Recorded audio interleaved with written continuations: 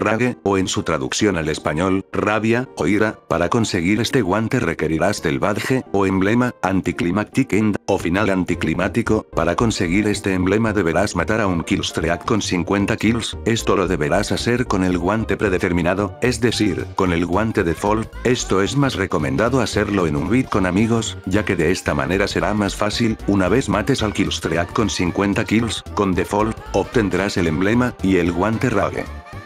La textura de rage, de color base tiene el negro, y tiene detalles rojos asemejándose a la textura volcánica, y su empuñadura es de color negro totalmente.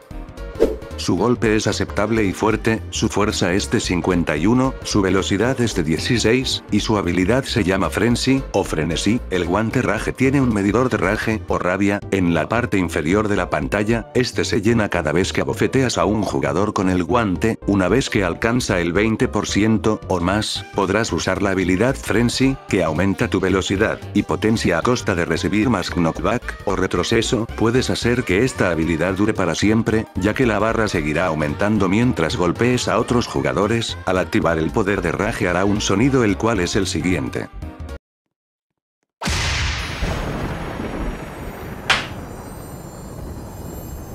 Además, cuando abofeteas a alguien mientras la habilidad está encendida, el sonido de la bofetada se reemplaza por un sonido de meme aleatorio.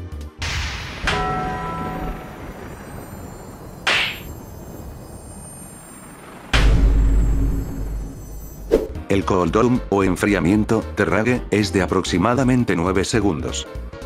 Con este globe, podrás obtener un emblema llamado Prolonged Anger, o ira prolongada. Básicamente para obtenerlo deberás usar rage, y llegar al 100% de rabia. Una vez llegues aquí, deberás activar el poder, y mantener la furia. Esta la deberás mantener durante mínimo un minuto. Una vez pase el minuto, te dará el emblema.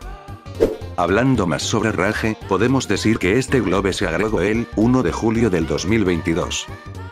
Este globe es también uno de los guantes que se pueden obtener con 0 bofetadas, debido a que se necesitaría al menos abofetear a el killstreak una vez para poder matarlo. El número mínimo de bofetadas requeridas para obtener esto es de una bofetada, o slap, a menos de que use un servidor privado. Este guante fue realmente reelaborado, ya que ahora tiene menor potencia cuando está en modo de rabia, pero mayor velocidad de marcha. La rabia, ahora se agota más lento que antes. Algunos afirman que el emblema anticlimático se pudo o se puede obtener mediante el guante Extended. También, esto puede que sea, ya que el Extended es muy similar a Default, en varios sentidos. El nombre del guante, rage, puede deberse a la habilidad, o se supone que representa a los killstreak furiosos, porque fueron asesinados por un guante predeterminado, o sea, el globe default. Su valor objetivo es de un 4,5 de 10, ya que es posible que apunten a noobs que no saben lo que hace el guante. Sin embargo, su habilidad es bastante fuerte, y poder ver los aumentos en la velocidad de caminata, y el poder de la bofetada, podría querer alejarlo de este guante. Su clasificación es de un 7 de 10, la habilidad del guante rage es algo así como la habilidad de Golden, pero sin la invencibilidad. Sin embargo, puede durar mucho más tiempo si sigues golpeando a la gente. Si se agota, obtienes un enfriamiento, pero no es tan largo, en comparación con el de Golden.